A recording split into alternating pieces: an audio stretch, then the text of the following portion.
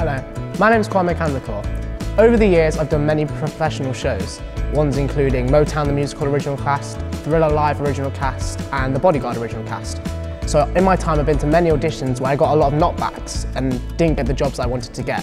So I'm here to talk about tips on how you can handle that.